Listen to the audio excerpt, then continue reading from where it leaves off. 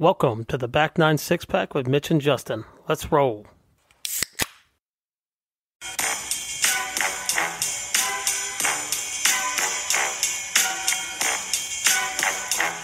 Hello and welcome to episode 27 of the Back 9 Six-Pack. My name is Mitch, joined as always by my esteemed colleague Justin. We are back. Literally, so it's only been 2 weeks, but I swear to God it feels like we haven't done this in a month. Yeah, that's what I told you. I was like, God, it feels like it's been way longer than missing a week. But feels like the first time. Yeah. You were where? Florida? Yeah, Siesta Key, beaching it. Yeah, and I was at for my day job. I was at a all sales rally up in Fort Wayne, Indiana, the Mecca of Indiana. Step back, Indianapolis. Shots fired. We're back. Hey, look, take a week off. Just couldn't make it happen. Big travel day for me on Monday. It was a tough scene. So yeah, and there was just knowing my Monday was just like it was just not going to happen. We had a party at our headquarters, our new headquarters, and like it didn't get done till like 9:30. Then we went to a bar and watched the end of Monday Night. There was just no way it was going to happen. So, but 1 week off ain't going to kill anybody. So no, but it's good to be back. Yeah. So I'll go ahead and cheers. Oh man, these Miller Lights are really going to help me with my impending seasonal depression that is kicked in already, knowing this is going to be probably our last nice weeks until probably March. You and me are probably the saddest of the group of us when it comes to this. I get it so bad too, but it's hitting you way harder earlier than it's not hitting me yet. Yeah, this is what I was thinking about it today, because I was even like, my wife's like, she's like, you're just down. It's like, you know how you never really, like in years past when you're like, all right, golf season's coming to an end, but you don't ever remember like what the end was. Sure. I don't know why I thought about it. I'm like, man, this is going to be the last nice week we have. This is, God, probably March is like our next good week. Like this, 70 degrees, very golfable weather. And it just hit me. Well, speaking of golfable weather, let's hope we get some in about a month. Yeah. Because we are hosting the Turkey Open at the Hamilton Elks Golf Club. Black Friday. Yeah. We got some teams already signed up. Yeah, back for Black Friday. I think we got 11 teams right now. Probably by the end of the week, just talking to some people, we'll probably be up to like 15 teams. So, yeah, if you want to get in, you need to get in now. I don't know if we're going to be capped.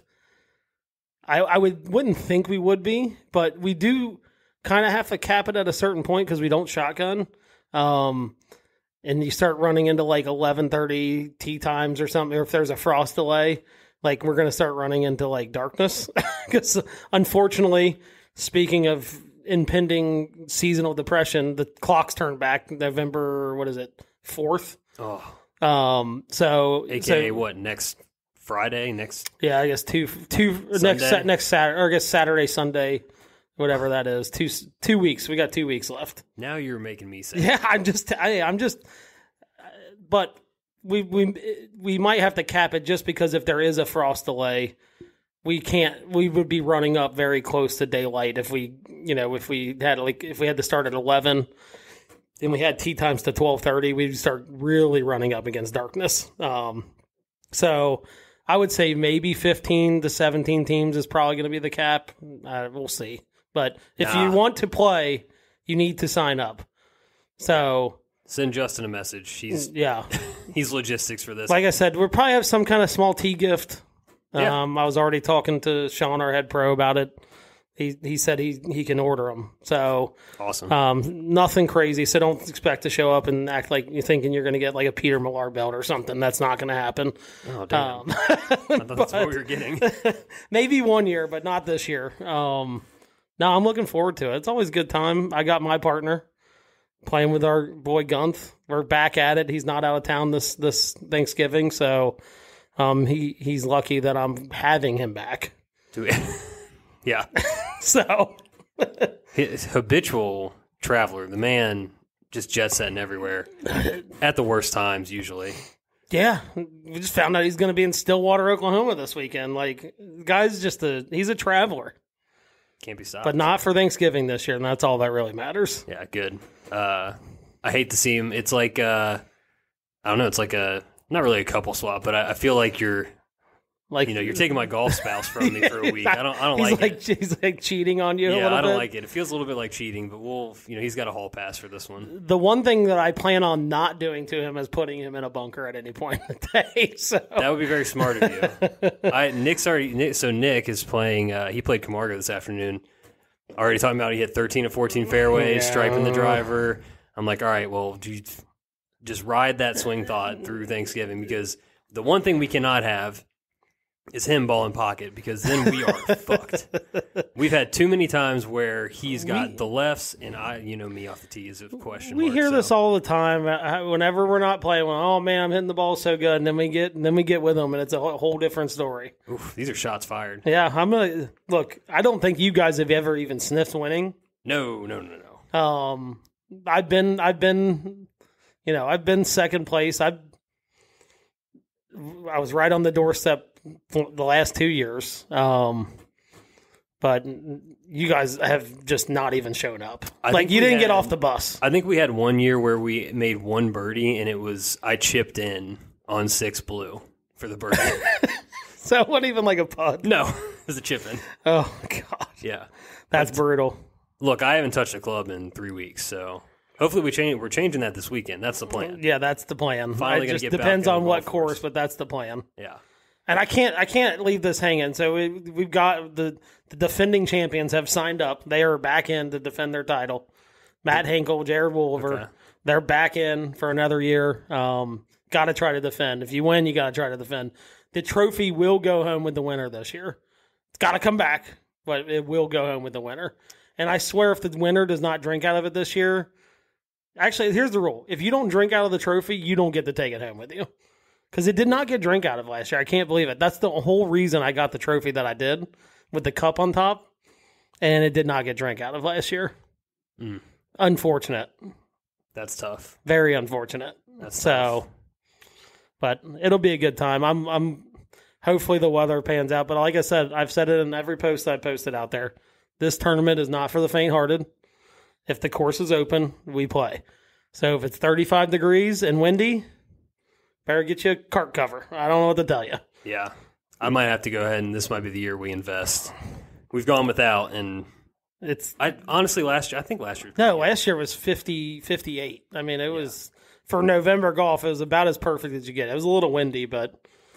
I will say, the round we had at Otter Creek, I've been properly conditioned for any cold conditions, because that was by far the worst. And the year before last for the Turkey Open was pretty bad, too. It was. We ran out of propane on the 14th hole, and I got out of our cart cover. I looked at my brother and my dad. I'm like, "Oh my God, it's so cold in here. We ran out of propane." They were riding without a cart cover all day, and they just kind of looked at me like, "What the fuck are you talking? Like, you haven't felt the pain we felt all day." Yeah, it was brutally cold a couple years ago, but we still played, and I think we had 10 teams for a cold day at the beginning, because we kind of started this. This is the 4th year. I think so, 4th or 5th, yeah. So we kind of started this not that long ago. So we still had 10 teams when it was that cold out. So, but like I said, don't text me on Thanksgiving and be like, "Oh, I heard it's supposed to be 38. Like, I'm not playing anymore." You will be blacklisted from the tournament. I don't care. We'll have 6 groups. I don't really care, but you're going to be You are blacklisted if you drop out. So now we're going to have 20 teams. It's going to be great weather. Yeah, great times. Absolutely. Awesome. That's the plan. Yep. Speaking it into existence.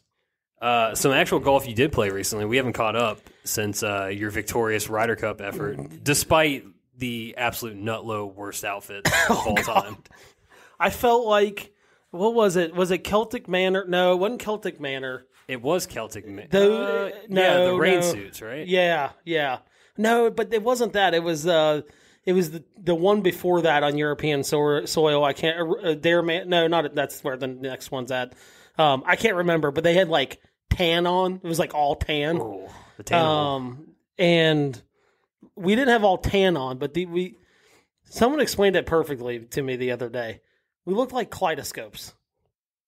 Kaleidoscopes or a bomb pop, one of the two. Like a bomb pop and a kaleidoscope. We're going to post this picture with this on here because everybody's got to see them. They were, and look, I'm not the most fit guy in the world, and we definitely do not have the most fit people at our club. These things were not made for big guys. They just weren't. Like the 2X was like borderline large, and like the 4X was like probably like a 2X. That's a tough scene. And like, look, there's some bigger guys out there, and that was just on top of just looking like a bomb pop in a kaleidoscope. It was a very tough scene. But well, at least you played well in one because I think I sent you the GIF. I was like, you're going to be like Jason Segel and forgetting Sarah Marshall, just getting your ass beat. Like, I wish I wasn't wearing this fucking shirt. Well, it did start out that way because we didn't. So our captains decided that they couldn't break up me and Ryan because we're teammates in everything. So we were teammates in this, and we got off to actually, here's the thing. We didn't play bad. We just got outplayed in best ball. Guy we're playing against drains a 45-footer on the first hole to win it, and we had like 15-footers. We both missed. We didn't play bad. We just didn't make a lot of putts. John, who was on the other team against us, made the decent amount of putts, like just either to have and just like, or like to win on the first hole. But we lost in best ball, but alternate shot, I don't know what it is about people that I partner up with. Alternate shot, for whatever reason, is a strong suit. Like we came out, we parred the first hole, parred the second hole, and then we had a stretch between 3 and 7 where we went birdie, par, birdie, birdie, birdie. Jeez. It was look, there was no chance for anybody on the other side of that. And Wes, who was on the other team, +2 handicap. John was on his partner. He's like a 2. So like we just came out with just firing all cylinders for alternate shot. And then the singles matches. So we're 1-1 at this point. The singles matches, Ryan played John, pretty equivalent handicaps, and I played Wes. I knew mine and Wes's match was just going to be I didn't know how many holes were going to be won, but I knew like there were just going to be holes where you had to make birdie to tie. Yeah. He wins the first hole. I win the second hole. I had multiple chances to make putts, but like when you're playing, like he's not going to make bogeys. Mm-hmm. So you have to make birdies to beat him. And we tied 5 holes in a row. And then finally on 8, he made a mistake, 3-putted. And then on 9, we get down to 9 and we both hit wedges in there to like 10 feet. And we both had 7 feet coming back. Actually, I think he had like 7 feet. I think I had like 6 feet. He drains it, so I got to make it to have to win the match, and I did. And then Ryan kind of John didn't play well in singles matches, so we went 2-1. We were on the red team. We were tied going into singles matches. This was the closest year in the 3. This is my 3rd year playing it. I don't think we've ever been tied going into any leg of it, but we were. We were tied after, we were tied going into singles, and we had a couple matches go our way. We had the stretch in like the middle groups where I think we won like 5 of the 6 points available. So that was my 2nd year on the winning team. Always fun. Got to drink out of the cup. Any kind of match play we've talked about it. It's just fun. Yeah, you know what I mean. It's the best. Especially all-day match play. Like, it's every match you're playing is just, we went from like 9. I think we got done at like 5:30. It was a good, like, capper to the year, I think. Yeah. We need to get you in it next year. You can't take a trip during this time. I know these fall breaks and the Ryder Cup falling at the same time is killing me. But I've gone to some cool places, so I won't complain that much. Hopefully they'll let us pick the shirts out next year. Let us have a little input in the shirts. Something. So, All right. Well, speaking of the course, I played it the week before because we had a league night, and it was awesome. Greens were rolling great. Since then, continuing our season-long debate, which is mostly taking place on Facebook, and I've basically been an observer, we've done some aeration. It's course maintenance season, right? We're in the fall. It's time to kind of wind things down for the close year. Up shop. Prep for the spring, get things right. I don't know. Maybe it's just because of the Facebook group, but I've heard more general shit talking about the course, the conditions, the way it's being maintained, all this stuff this year than I have in the previous 3 years combined. I'm going to say this as nicely as I possibly can. Sure.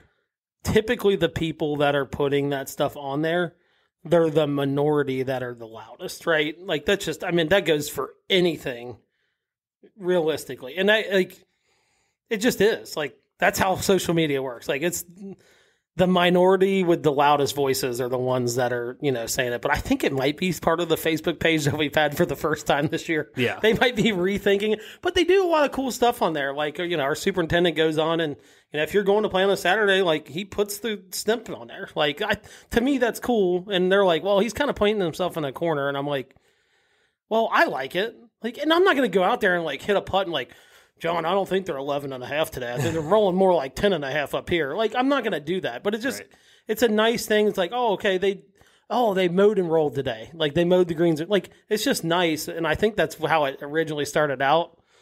And then just from, like, right from the beginning, like, the first aeration in the spring, it's just been, like, nonstop, like, nonsense from a handful of people. Yeah.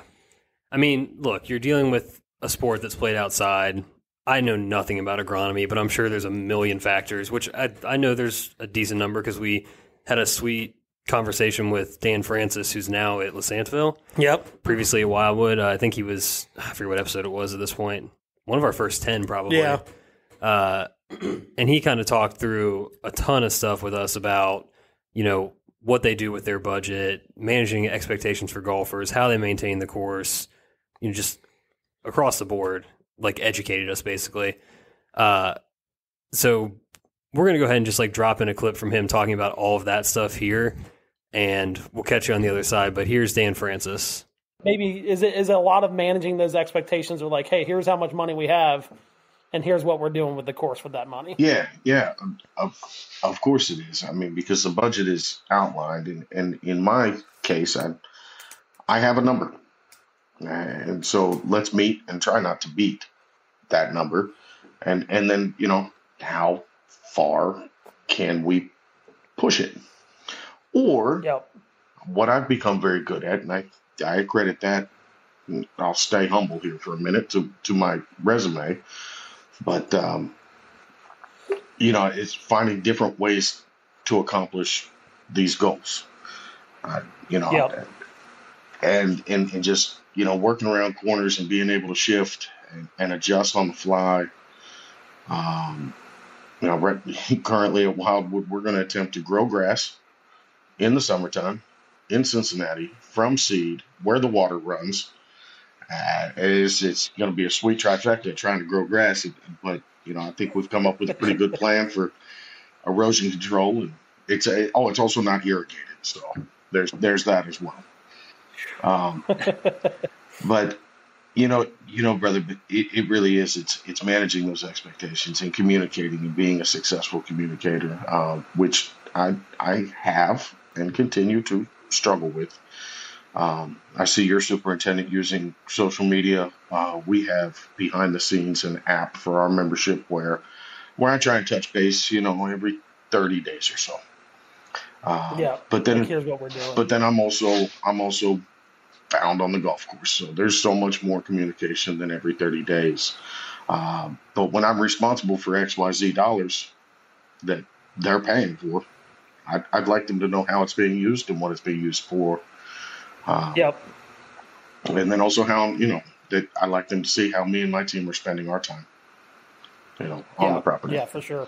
Because so much of what we do happens before we unlock, right? Happens before the pro shop door opens, and a lot of guys are teeing off and they're playing golf after work and they don't see us anywhere. So, that's are they even here? Correct. And if we wanted to just take that a little bit further, green speeds in the morning versus green speeds in the afternoon. You know, what what stimp meter readings I get in the morning versus what they could be in the afternoon when that leaf blade standing straight up or a thunder boomer rolled through at lunchtime, and it's going to change. And just as we're going to watch from Thursday to Sunday this weekend, that golf course is going to change. Yep. So, yeah, for sure. We hear it all the time: the morning pairings versus the afternoon pairings. It's different sometimes for the best, and it's different sometimes for carnage. So, yeah, exactly. This might be a dumb question, but I'm going to go for it. So, is your job 365 days a year? Do you get an off season? We have an off season, right? And that's once our putting surfaces go to bed, and they stay a little dormant, they stop growing, right? We also make chemical applications in place to protect the grass plant. For me, I time that with my wife's birthday, somewhere right around December 10th is when I'm putting them to bed. That's come sooner. That's come later. Yeah. But then, Mitch, I mean, the off season, that's when we're dropping the trees. That's when we're installing drain lines. For us in the off season, we had some car path work done. We early spring 3 years ago, we kicked off a bunker renovation project, and then also too, I mean, that golf course isn't maintained by hand. All the entire fleet is managed through the winter. Those are your oil changes. That's your sharpening. That's so much preventative maintenance. We had a hydraulic leak this spring, and it's one of those things that can't be caught. But could we have fine-tooth combed that machine a little bit better to find a bad hydraulic hose or something like that? And so I saw that you posted that on Twitter, didn't you? I did. It happens. It happens. But for me, when it happened, I was able to put a sod cutter on the putting surface, and we're blessed to have a nursery at Wildwood. And, stole it from the nursery and put it out there. And, I took the bad grass and I took the oil spilled grass and put it at the nursery. I might tweet that. I might tweet that one because that's what we could have been looking at, friends. Exactly. Exactly. But if that happened in July, probably a different story. So. Yeah, exactly. Well, on that, when you're talking about off season and going into off seasons and maybe coming out of off seasons, I think by far the question that I hear or comments about and everything like that, aerification. Sure. Right? Let's talk about first the science behind aerification, okay? And why you do it. Okay. Because I kind of know why we do it, right? I know enough to be dangerous. All right. But it's by far the number one thing that golfers bitch about. Am I wrong? Yeah, especially because we like to do it when the golf course is getting really good. Yeah. So then we blow it up. We blow it up for 14 to 21 days, and then we give it right back to you. Because you're doing it's twice a year, right? Most places are doing it twice, maybe even 3 times a year, smaller punch, correct? Sure. Like in the middle of the year? Yeah. I do it once a year, so come on over, Justin. Come on over to Wildwood. That was my recruiting. Oh, God, I'm going to get myself in trouble with this. Holy crap. There's my plug. But should I do it twice a year? Yeah, probably should. But, I do some other things in the spring. But aerification is there was a time I called it a necessary evil, but it is a necessity to the golf course's success. It is. And I'll give you a quick, make it quick. I'm watching. Quick. I'm watching that clock in the corner. Yeah. I know you could probably go all day. Yeah.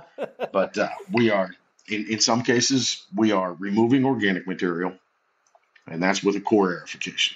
So that's a plug that comes out and gets removed. Then we are replacing. We are replacing that hole with sand. So now we have also amended the soil. Why did we use sand? When you're at the beach, is your sand soaking wet? Down near the water it is, but up high it's dry. It's pulling that moisture through. It's also where the water has been down low, it's much firmer to walk on.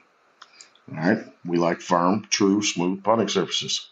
So that sand being there is phenomenal and a big part of what we do. Also, your children can dig in that sand with their little bitty hands. So can our leaf blades. So can our leaf plants' roots. They can penetrate that better than, I'm talking to a couple dudes from the Elks and old school style push up greens.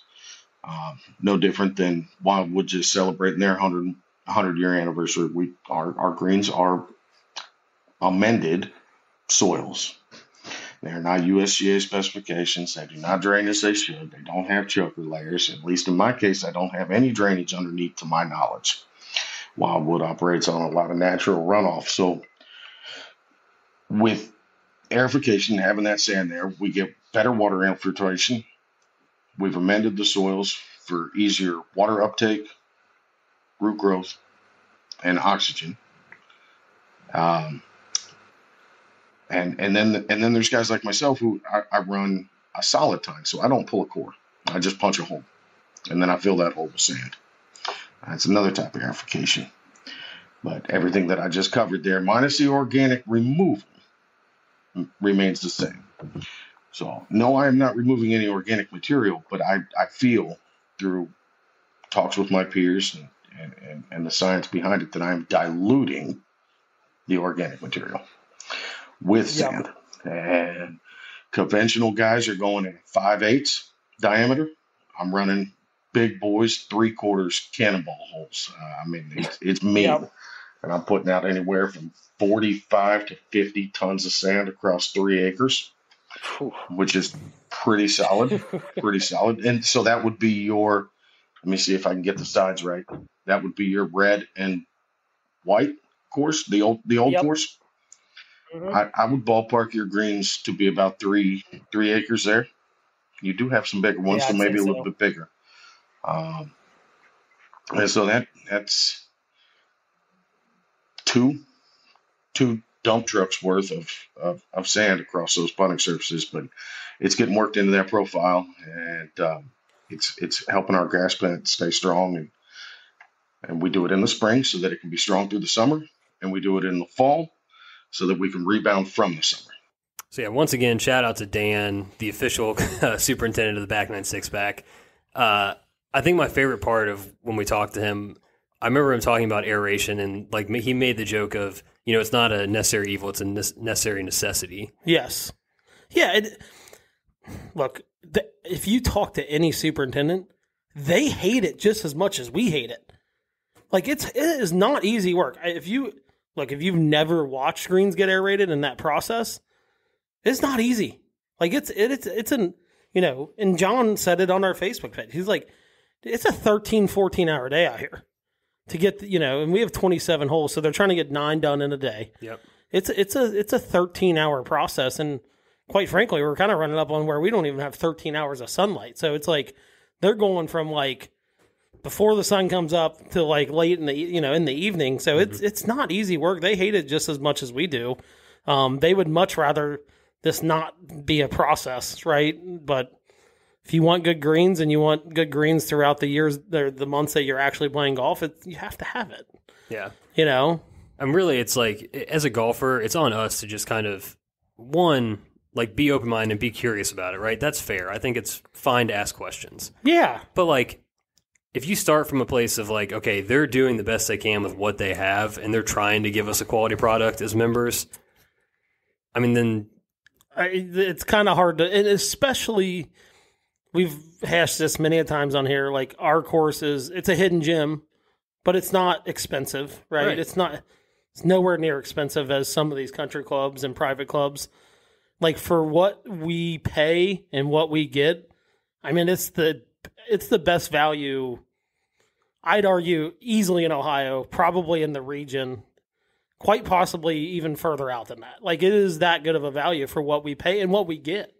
I've taken many people out at Hamilton Elks that are members at much more expensive golf clubs, and they're like, how much do you pay? Holy crap, you get this, no, they probably were out there on a good day. There's bad days at every course. We talked about it before we came on. It's I know a guy that's at a club, $70,000 initiation fee. It's probably close to $1,000 a month. He's like, our course is shit right now. They're growing out the greens.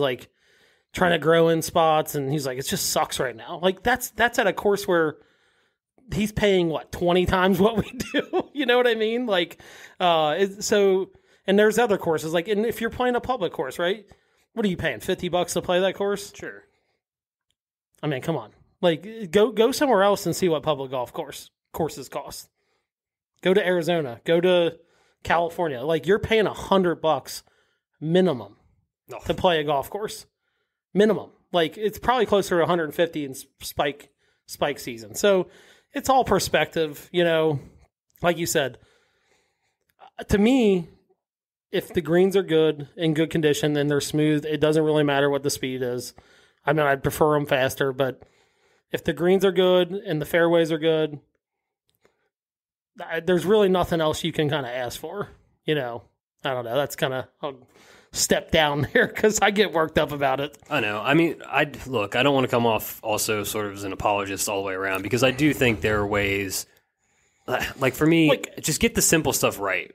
Like you just said, let's have good greens, tee boxes, like the areas that like you should expect to be in good shape, right? Yeah, like if you hit a good shot, you don't want to be in like a 20-foot burned out area in the fairway, right? Like, and we never get that at our place, but you know, yeah, the small, like the big things, I guess, always should be good, right? Not great, but good. I think is fair because, like we said, what you're paying to play a public golf course, at least around here or most Midwestern states, is not the norm when you talk about the grand scheme of golf in the United States, as far as what we pay and things like that. So, and I think it's just a good reminder too. Two things. One, it's an outdoor sport, right? We're subject to any number of variables that Ohio can throw at us weather-wise. Yeah. Yep. And then two, some of it's on us too, right? Like as golfers, fill your divots, fix your ball marks on greens, fix somebody else's ball mark on green, rake the bunkers. Like the little stuff of the maintenance really does add up that, you know, we can do our part in making, you know, the superintendent's job easier. Yep, exactly. 100%. Yeah. And that goes for and that goes on any golf course. Heck, even if you're paying, you know, $70,000 initiation fee and $1,000 a month, you should be doing that stuff anyway. Like it's already hard enough. Your golf course is at the you know, the hands of Mother Nature too. Right. You know what I mean? So it's like it's already putting up with that, and you know, I don't know. There's people that listen to this kind of different areas, like in Cincinnati at least. You know, we go from like cool springs to immediate like 90-degree summers, and that's a lot of stress on the golf course. And then we go from 90 to like, you know, the last couple of weeks we've been floating around 50, 60. And honestly, at least in Ohio, I think our best golf is in the fall. The grass is just like, I mowed my lawn this weekend and I was like, God dang, my lawn is fucking perfect right now. Yeah. It's like our grass is just so good in the fall, you know, but there's a lot of stressors for a golf course, even, you know, go anywhere, Texas, Arizona, like droughts, rain. There's just so many drastic measures so the least you can do to help out is like those small things. You know what I mean? For sure. And I don't want to sound like a golf snob, but I think if you are going to pick up the game, and I hope everybody plays golf, like it's the greatest game in the world, but like those are the first things you should learn to do before you ever set foot on a golf course. Yeah. You know, etiquette of the game's a huge thing, and I think it's for sure gotten lost a bit. At least, I mean, since my competitive days, like that was a big deal. Like I remember being in high school and middle school golf, like we carried around a USGA rule book with us at all times. Like we learned about raking bunkers and replacing ball marks and all that stuff. Well, and that's the thing too, is like we'll go out and have 8 beers and still remember to fix. Like you can have fun and do those small things at the same time. It's not like you're sacrificing like I'm going to have 12 beers on a Saturday and go play golf. You can still fill your divot. Like exactly, you can still replace your divot after that. So yeah, it sucks because, you know, most guys that are superintendents, they're not making $200,000 a year. What they should for what they put up with and the hours they work. But realistically, you know, they're making an honest living, and they shouldn't have to put up with your bullshit on top of having to take care of a golf course too. So yeah. So, I mean, there you go. Shout out to the superintendents out there. Appreciate all you do for the golf courses that you serve and the members you serve, obviously. So, we haven't talked pro golf in a while. No, there's not been a lot going on. We haven't talked about it since the Ryder Cup, which is probably good. We needed a break. I have not watched a shot of anything since the Ryder Cup. Me, a little bit. I watched when I saw there was going to be like a 5-person playoff in the Sanderson Farm. I kind of turned it on. Yeah, like right at the playoff. Didn't watch any of the Zozo this weekend. I did see some like highlights and things that were going on. But yeah, that's just not the fall swing. And we've talked about this. I can kind of do without it. Wouldn't you agree?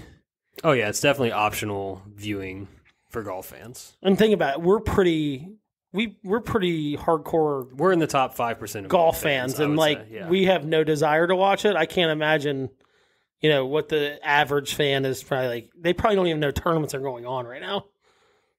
Realistically, no. And the only reason I bring this one up is because Collin Morikawa ended his 24-month win drought. Maybe it was 26 or 27. He had not won since the 2021 Open Championship, which is kind of crazy to think about. The first thing I thought when I saw he won, like, was it like 10 o'clock on Sunday? Yeah. Because it was like over at that point. I was like, of course he would win, like, not the most meaningless tournament, but like one of the meaningless fall swing tournaments, because why not? And after he had a pretty poor Ryder Cup performance. Yeah. So you kind of see that often, though, with these guys, like where, they spend so much time prepping for the big events. They'll win the week after. Or know what I mean, or 2 weeks later, or whatever, Like they almost find it, and then they do find it like the next week, or next couple weeks or whatever, So he won by 6 shots. He was actually 2 shots back to start the round. Shot a bogey-free 63 to go out and win by 6. Yeah, it's pretty good. 6 win on tour. The one thing that I just looked a little bit before we got on here, because it really felt like a down year for Morikawa. I mean, obviously the winless drought, but if you looked at his numbers, I mean, he was 4th tee to green, 2nd in approach, and 10th in strokes gained total. Putting 112th. So honestly, he's still not great on the greens. Still striking it, but he's always going to be just a hot and cold putter. Yeah, that just seems to be his. And knowing the weather on Friday and things like that, like, you can get away with not putting well in those conditions. If you're striking the ball well and you're hitting greens that guys are not, and you're hitting more greens than most people in those weather conditions, like, you are probably going to play better. Like, in putt, you could putt bad and probably score better than most guys, because if they're not on the green and you are, if you're striking that well in that kind of wind, like it's not kind of not surprising that he did win putting that badly. No, look. I can attest, my ball gets beat up in the wind. So if you're not hitting it pure and it's that windy, we'll get to that in a second, actually. I think it was Jordan Spieth said he's like the best way. Someone was like, hey, Jordan, like, what's the best way to play in the wind? Being from Texas, windy. He's like, you got to hit it pure. Like, that's the only way. You can't miss hit shots. If you miss hit shots in the wind, it takes off in either direction. If you have any kind of side spin, it just takes off in every direction. So whether you overspin it or you hit a knuckleball, it's just dead. Yeah, because on Friday, we were talking about it before we came on, like the winds were like 30 miles an hour. I mean, it was insane. That was probably the hardest winds I've seen outside of like an Open Championship, on like a regular tour stop. Like it was whipping, and the scores, I think the average score was like over par on Friday. Well, I've got there was a clear runaway winner for who needed the back nine 6-pack this week, and it came from that second round. Not surprising. A gentleman, a bloke, a chap. Oh boy, named Ben Taylor. So not the one that you think. Okay. This he's from England, Ben Taylor. He goes out in 40, 4 bogeys and a double. Classic. It's a par 34 for some reason. Have to get the back nine 6-pack, especially in those conditions. Yeah, that's bad. Yeah. Instead, he pars 10 and makes 8 straight bogeys. Oh my God. For 44. Hey, you hear that? Choo-choo, bogey train coming through. He went off the rails on the bogey train. Yeah. Oh my gosh. 84 for Mr. Taylor. Tough scene, but that was, I'm pretty sure, the highest score of the day. That's pretty bad from a professional golfer, though. Like, yeah. Like, That's bad. This is an 80-man field, too, so it's not like, like that sticks out when you do that in an 80-man field. That'd be like the old World Golf Championships. Like you're in a 60-man field and you shoot 82. Like it's going to stick out like a sore thumb. You do that in a 160-man event, it probably gets noticed, but not as much as the smaller field for sure. Yeah, that's 14 over par for those counting at home. He shot 20 over for the week, DFL. So, yeah. Wow. Yeah, that deserves every bit of. I mean, he might need like a back 9-pack or 10-pack or something. One per hole. One per hole, and then 10. Then you can take one off. Like when you get off the green, you can take it with you. Yeah. So yeah, Ben Taylor, you needed the back 9 6-pack this week, bud. Yeah. Oh, 100. Yeah, that's 100% deserving. I do want to shout something out about the tournament this week. Joel Damon was there. Did you see the video of Gino?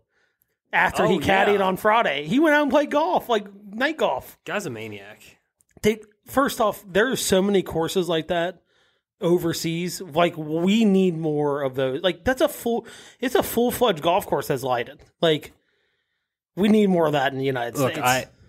Straight up, of like all of the golfing nations, I'm pretty sure we do it the worst. Yeah, Japan might do it the best. Like they're close to the best. Like outside of like Scotland and leave them aside. Yeah. Like outside the home of golf, those outside of that, Japan legit might.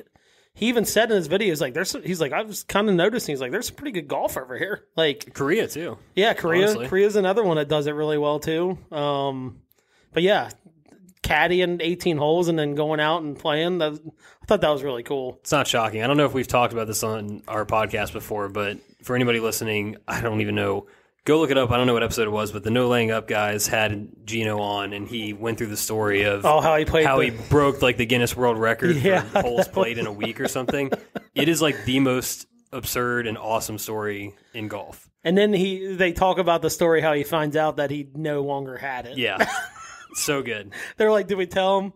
Nah, let him have it for a little bit longer. Yeah. But he's a golf junkie. Like, I love it.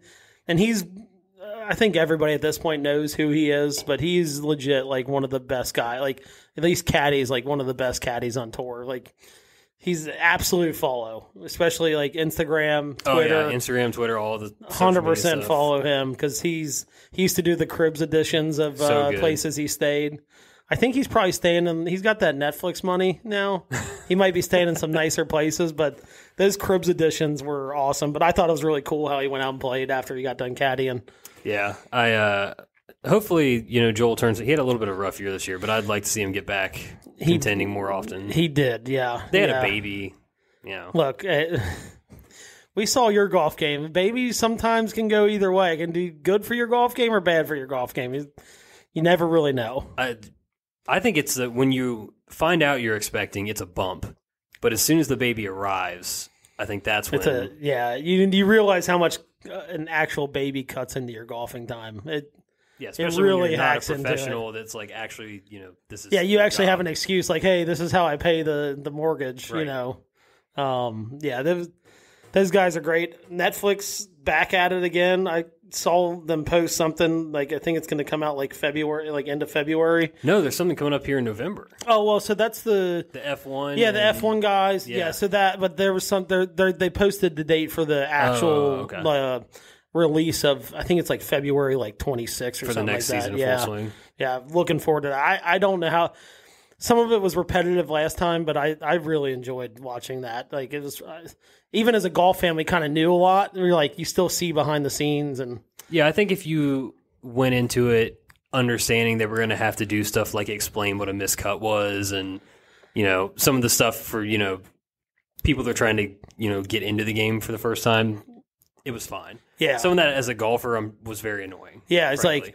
It's like if they don't come in the top 70, they don't get to play the weekend. It's like no shit. Like but they did that with the F1 too. If you watch the first season F1, they're kind of like explaining how things work. I think this time around they're not going to they're like, hey, if you want to know, go back and watch season 1, and then you can kind of understand what's going on. So I think there's going to be less of that this time around. Yeah, the more they just kind of build around the guys that are playing and all that stuff, I think the better it will be. Hopefully, assuming these guys have any personality at all. Yeah, I mean, I think if you realize they're probably going to follow a lot of the same guys, there's probably going to be some good. Yeah, and especially knowing the year Joel had, if they follow him again, it could be very interesting. So, for sure. If Brooks is still involved, I mean, him having won a major, after what happened be good for the first season, it could be. But I am looking forward to that November one where they're going to play like the match or whatever in Vegas. Yeah, I think it'll be a fun little crossover event. There's not much on TV sports wise other than football, so no F1's in Vegas this year for the first time ever. That's going to be insane too. Not to get off the golf topic, but that's going to be freaking insane. So I think it's a good lead up. I think it comes out like the week of the race out there. Yeah, I think that's why they did it that way. Yep. That was a fun little detour there. Yeah. I was going to tell us maybe we jump into some college football picks for this weekend, but that was way better. I don't have any picks for you other than bet against the University of Cincinnati because they stink. I should have known this was coming. Last week, I cleaned house. I hit some parlays. Any straight bet I made, just cleaned house up through Monday night last week. And then, man, Saturday, not good. Sunday, there's no way today could be worse than yesterday. My Sunday betting got even worse. And I told you, I was after this Monday night game, I need a hiatus for I don't know if I'm going to bet on the Thursday night game yet. We'll see.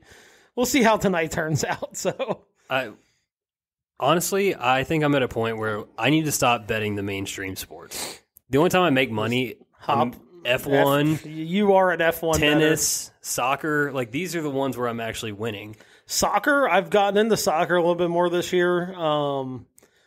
Shout out Rob Diedrichson, our boy. I've watched one soccer match with him at a bar, and he gave me a bet that won, and I'm absolutely addicted to betting on soccer now. Corner betting on the number of corner kicks and stuff. You can look up the stats, how many shots on goals each team have. All right, they average 8. The over-under on the corner kicks is 5. You're yeah, that's probably a little hot. There's so much I love betting on soccer now. I'm fully engaged in soccer betting now. Yeah, it's great. F1 betting's so good. That's currently my favorite. I don't know how you do that. Just on the record, I feel like it's kind of predictable. Kind of. It is. Obviously, it's extremely tilting with engine failures and, a first lap wreck, anything like that is not blown great. Tire. Yeah. Because those cars, if they blow a tire and the fender bends, they're gone. It's not like NASCAR, they get a couple bumps. It's all right, put the tires back on, go. Right. They're shut down. Yeah, it's so. But there is a lot of, especially at this point in the season, there's a pretty decent amount of predictability. Plus the team stuff at play, it's, how the teams are going to kind of favor the strategy and all that, but that's a different Other podcast. than this weekend, 2 guys got disqualified for engine. That's fine. My post group parlay bet still hit. We're good. Jesus. I don't get it. It's not meant to be got. All right. Let's take this. You want to take it to the patio? Yeah, we're going to try to catch it in this Monday night game. So let's head to the patio. All right. Patio's proudly sponsored by only the finest beer. The finest. Brewed with the finest hops from the Pacific Northwest. And you know what? The best part about it is 96 calories. Can you believe that? Unbelievable. My preferred beer, my preferred patio beer. The only beer you should be drinking, Miller Lite. Appreciate their sponsorship of the patio. But I think I'm going to kick it off this week. Go for it. This one hits a little close to home. I was just out of town for business. Look. We got a little out over to the skis on Monday night when I was up there. People from my office, one went to college in Fort Wayne. She wanted to go back to one of her college bars. And I was like, I'm not going to miss out. FOMO is a big fear of mine. You know that. I don't like missing out. So I will go to just about everything I can get my hands on. I'm going to be the guy. I don't care if I'm crawling into the bar. I'm going to go. So, leads me to my question. What's the worst decision you can make when you're out of town for a work trip? Or, we'll leave it at work trip. And I don't know how much traveling you've done for your job. I don't do a ton of it. I do a little bit of it, but not like a lot of overnight stays, maybe once or twice a year. But what's the worst decision you can make? Yeah, so I should say, don't have to do much traveling for my job. My previous job, I did a little bit. So I don't have a lot of experience here. I mean, it has to come down to either eating or drinking. Like, you can't get out over your skis, like, especially this goes for any trip, really. The first night, you cannot get out over your skis. I guess it depends on how many days you're gone for, right? But it's a death sentence because then it just is a snowball. You're out of your element. You don't have the comforts you normally would have. All of a sudden, if you need, like, say you need some hydration support or some medicine, now it's like an extra trip you got to try to make. And then the hotels you're probably staying in don't just have, like, a mini bar. Like, where you're like, hey, I'm going to grab a Gatorade out of here real quick. Right. And then, maybe you're sharing a rental car or something and you don't really have, like, freedom to do what you need to do, that kind of thing. So that's like just an obvious one. You cannot do that. I think for me, it would have to be food choices. You cannot put yourself in a bad spot, especially if you're like all day client meetings, all that stuff. Or like if you're at a conference, like you're going into like sessions, there's and breakout stuff like sessions, that. Yeah. There's keynote speakers, all this stuff. Like you got to make the most responsible eating choices. You cannot be choosing the Southwest menu item. Chipotle, God forbid. Cannot get a Chipotle meal for lunch. You cannot, like just douse chicken wings. Like exactly. There are mistakes that can be made, and it can straight up ruin the trip. And like I said, you don't have, the comfort of being at home. You don't have everything you need readily available to you. Yeah, so you can't just take timeouts and like, all right, I'm going to, do this for 45 minutes or whatever it is. Like there's no way out of it. No. Yeah.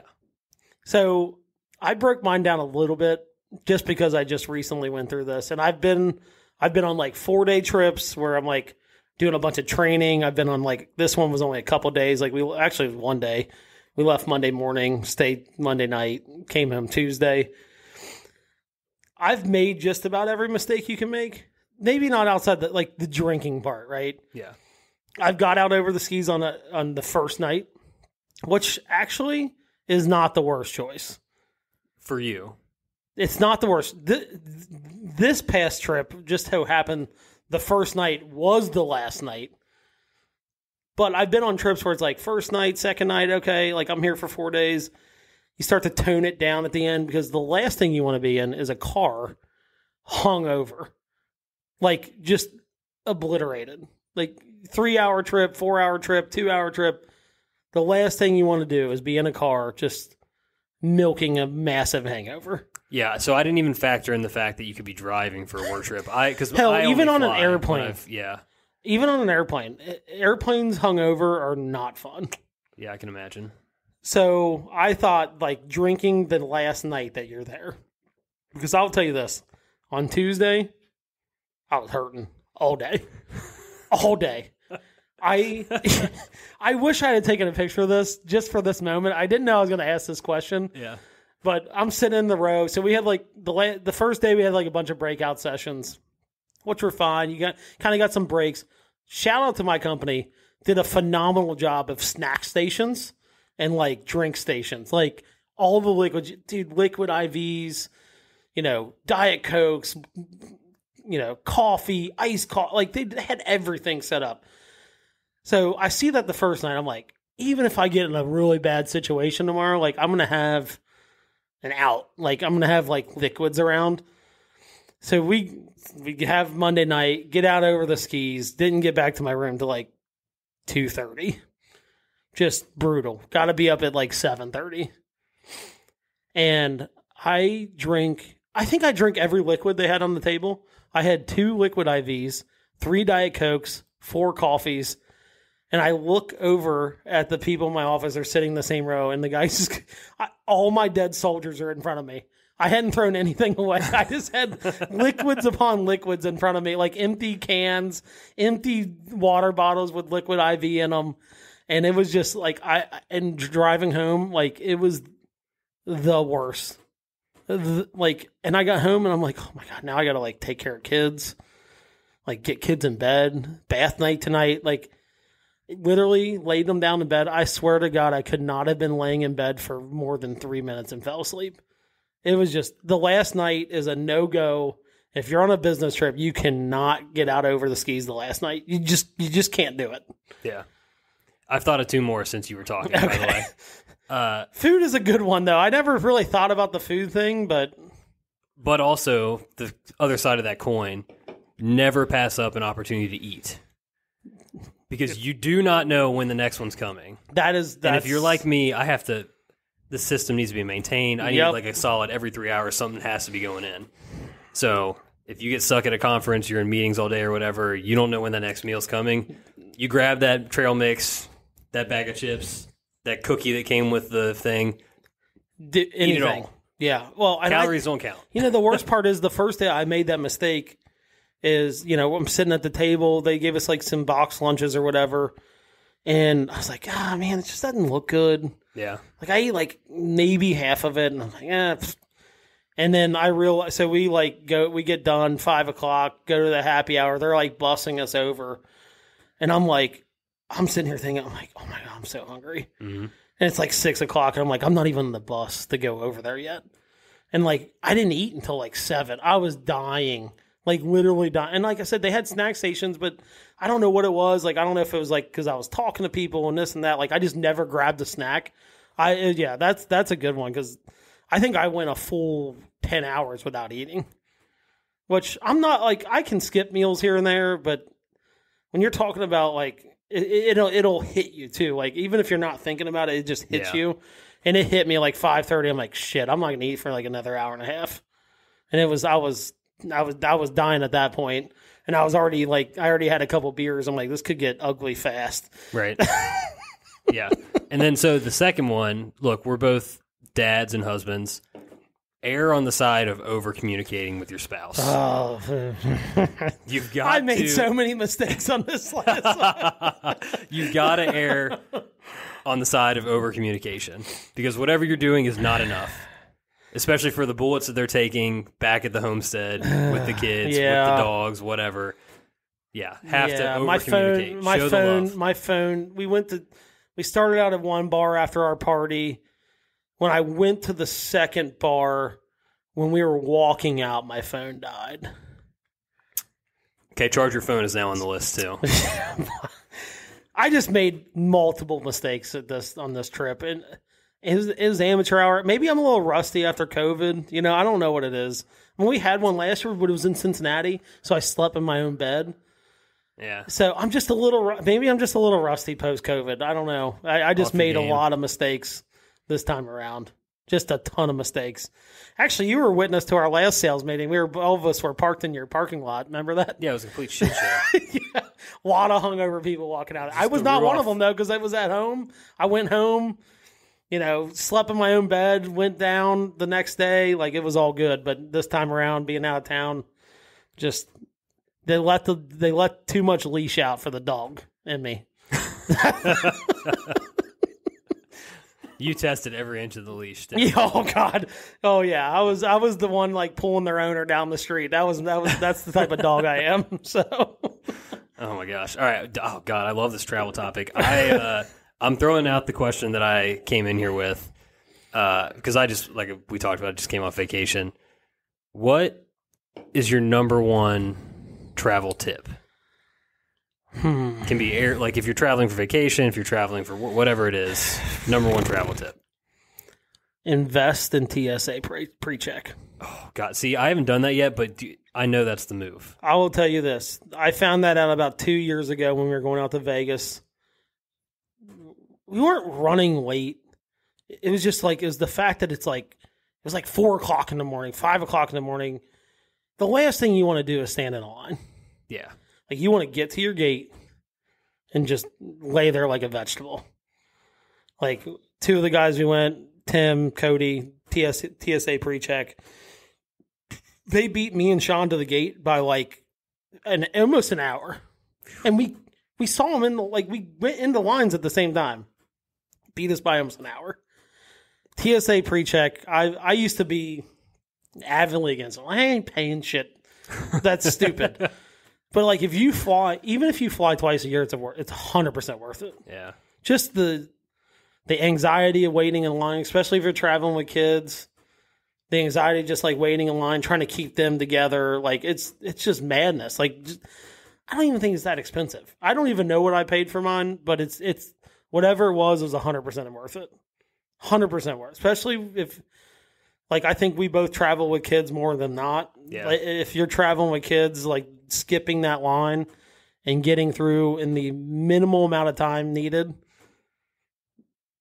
absolutely necessity. It's you have to have it. That's my big one. If I had to do an honorable mention, don't travel with kids. Fair. I've traveled with kids a decent amount since we've had kids. Danielle, on the other hand, has not, but she has since. She was just like, I walked in the airport and she's like, I thought I was forgetting something. Yeah. She was like, but then I realized that I didn't have kids with me. So I had like 1/10 of the items that I usually have to carry with me. You have 2 free hands for once. Yeah. Yeah, exactly. So yeah, that's an honorable mention. But the TSA pre-check is an absolutely, like, I used to be avidly against it, but now I'm a big fan of it. Yeah, no, that's a good call. I think mine's probably pretty obvious, but I also feel like for people that do travel maybe once or twice a year, don't check a bag ever. Like, if it can be avoided, which I think the only case that I would check a bag is if I'm bringing my golf clubs. Do not check a bag, and it will save you 95% of possible issues you can have during air travel. Yeah, they reel you in with the free bag, though. I will say I'm on the fence about that. Do not check a bag. I'll take it a step farther. Don't take a carry-on. Fit all of your stuff in your personal item. Jam it on the seat in front of you.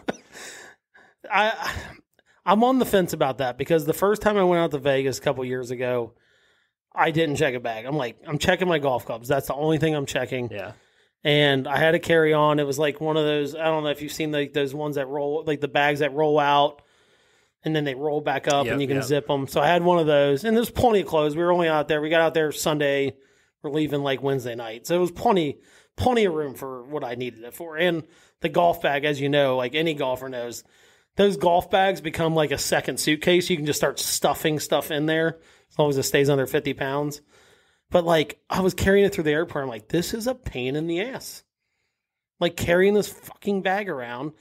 And our airport is terrible. Like, it's a long walk to the two terminals. I'm like, this is a pain in the ass. I'm like, I'm checking this bitch on the way back. I'm like, I get a free bag too. Like, they reel you in though. But I've had horror stories where you check a bag and the next thing you know, you're going to Los Angeles and your bag ends up in Seattle. Not good. Exactly.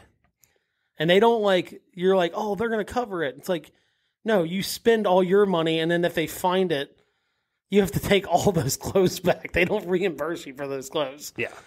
It's madness. Yeah, so that's my tip. I think I would also, what I've come to learn over the years too, is like 2 things. One, especially with the rise of Airbnb and stuff, you can do laundry. Like, you don't have to bring as much stuff. And also, I used to be in this boat. I feel like a lot of people are overpacking of like underwear and socks. Like, you can just buy that stuff. You don't know my track history though. I do know your track history. But like those items like that, you can just go buy. If you really are in that bad of a spot where you need them, you can go buy them and throw them out if you can't true. fit them. It reminds me of a meme I saw on Instagram. This is probably like 6 months ago. It was like, why do I always pack for a trip with the amount of underwear like I'm going to shit my pants 7 times? Yeah, exactly. Like, you might make the mistake once, but you're not going to make it like a handful of times. Right. And if you are, you probably should just be staying in your house or condo or wherever the hell you're staying because you're unwell. Yeah, exactly. Yeah, I'm a habitual overpacker sometimes too. I used to be. I've weaned myself off big time. Because I do. I come back, like even the 1 day trip I just took. Like, I opened my bag, I'm like, didn't wear this, didn't wear that. And then you're like, oh, well, now I'm washing it anyway because it's dirty. I'm like, it was in there with a bunch of dirty clothes. It's just, that's the worst part is when you take clothes and they're clean and you have to wash them because they're just in a bag with dirty clothes. So here, this is another one. God, this is great. I keep forgetting to do this, but bringing like one of those like drawstring bags or something for dirty clothes. Oh, that's a good idea. I never thought about that. I have yet to actually remember to execute it, but that is because like you get in wherever you're staying, like you don't have a hamper. You're just throwing stuff everywhere. Yeah, and like garbage bag. Maybe you don't have like the massive amounts of plastic bags from grocery shopping at your disposal like you do at your house. That's a good idea. Just bring like a small like zippable duffel. That's a really good idea. I never even thought about that. Chuck all your dirty stuff in that. It's like your hamper for the week, and then boom. Man, I'm gonna start doing that. This is now a travel podcast. Yeah, I mean, and honestly, the other one that I was just kind of thinking about, I only travel with my passport now. Like, it just seems easier. Like, then having to like rip your wallet out, like, oh, here's my ID. Then you don't put it back in your wallet. Like, it's the passport's like you hand it to them, boom, right back in your book bag. Never have to get it out again. Like, I feel like the ID and the wallet thing, like, just leaves too much, like, gray area of like your wallet falling out, and then you forget it, or who knows what could happen. Pre-check could be a totally different game, I'm sure, but like regular TSA lines, they're getting better about like. You don't have to scan like your boarding pass, and like, they just check your ID or whatever and let you through and all that. They scan like the kids ones and stuff, but it's gotten slowly, incrementally better. But I do like, can we just already we have virtual boarding passes? Can we just get our IDs on our phones already? Like, that is actually that's a very good point. I mean, I don't know why that hasn't happened yet. Yeah, it's probably a security thing, I'm sure. But yeah, okay, but like you bank on your phone, exactly. You probably have your social security numbers in 9 different spots on your phone, whether you know it or not. For sure. So what does it matter if your ID's on there? Yeah, I'm just trying. We just need to every little step we can to streamline it. I'm here for. Look, TSA. I'm available for consulting fees. I'm easily bought. We are easily bought. Yeah, throw me in here too. Oh, yeah, those are all pretty good. Traveling, it can be so stressful, especially with kids. Like, I just know, like, the last time we flew with kids, you just have exponentially more stuff. And now my kids are at the age of, like, they're a little bit older. They've got to have their own bag and this and that. And I'm like, it was so much easier when you were small and, like, you didn't even know what a bag was. And I could just, like, fit everything in mine. Yeah. Now it's like, you got 3 tablets you got to take with you and 3 different suitcases they all need, and their stuffed animals. And then they, like, they want to push it for, like, the first 15 minutes. Quit, and then all of a sudden it's like, yeah, this kind of sucks. And I'm like, that's why I don't have a push bag with me. Like, I'm not an idiot. And, it just turns into an absolute mess. So shout out to all the parents out there who have actually traveled with their kids and been that person on an airplane too. We all know what we're talking about, the crying kid. Yeah. But you know what? It is what it is. Like, there's so many noise canceling things right now. Like, throw your headphones in. Like, you think I wanted to do this for 15 hours driving to Florida? No, this is why we're on a fucking plane right now. Yeah. Like, so shout out to all the parents who have ever traveled with kids. It's not easy. Definite shout out. All right. It's a good patio beer session. Yeah. Felt good to be back. Yeah, I think those were pretty good questions, too. I like the travel theme. It was good. A lot of traveling. Just don't eat chicken wings before you get on the airplane or something. No. That should have been in the travel tips, too. Definitely not. Yeah, all the food stuff I said about traveling for work and all that, that applies that goes for airplanes. Pre-flight, which I'm incredibly guilty of doing. Oh, God, yeah. When I think of that, I just remember our guy Ryan talking about he doesn't. I guess Donato's doesn't sit well with him. Yeah, and he was like, I think it was like one of the first times he traveled for work, and he ate like Donato's the night before he got on an airplane. I will say this on record, like I am one of those that like if I have to go, I go. I will tell you this, I will sweat it out holding a number 2 on an airplane. Like I refuse to do it. Refuse. Like, some people are shameless. They'll just go in and do it. I will not. I just can't do it. Can't do it. Never have. Never will. I'll be that lady that became famous. You just see me in my shit up and down the highway. Nobody needs that. Like, I just won't do it. Dude, people are shameless, though, man. They will just do it. Like, no shame in their game. I mean, if duty calls, you have to. But luckily, I've never been in that situation. Yeah, me too. But I've also never taken a transatlantic flight. Okay. I feel like I could get into some sticky situations on like a long flight like that. It's possible. Like, I feel like it's just like you kind of, like, if you're taking like a 10-hour flight, something's gonna fall in that 10 hours unless you're sleeping the whole time. Sure. So, all right, that just came to my mind. I'm like, it's a pet peeve of mine. Yeah. Especially if you're sitting by the bathroom. Brutal. Ugh. Brutal. Well, all right. I think that does it for this week. Obviously, a couple housekeeping things. If you're listening, hopefully you're subscribed. Hopefully you've rated us, reviewed us. 5 stars. Something nice would be great.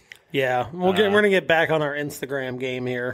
Yeah, we took a little bit of a hiatus there with the travels and everything else. But hey, we're going to get out and play some fall golf this weekend. Get some good videos and pictures we'll get out there for the people. And then, of course, Turkey Open. Hit us up. Get involved. Join us out there. Friday. What else are you doing on Black Friday? Like, that's what you really have to ask. Yeah. Like, you're either playing in this tournament or you're sitting at home while your wife or significant other probably shops. Like, Sounds that's right. pretty much all you're doing. So you might as well be on a golf course. You know what? We get after it afterwards, too. We go down to the bar down the street, do all the scoring. At the very minimum, you're going to have fun. Yeah, at the very minimum. So, all right. Well, on that note, I think we're out of here. Yeah, let's get out of here. See ya.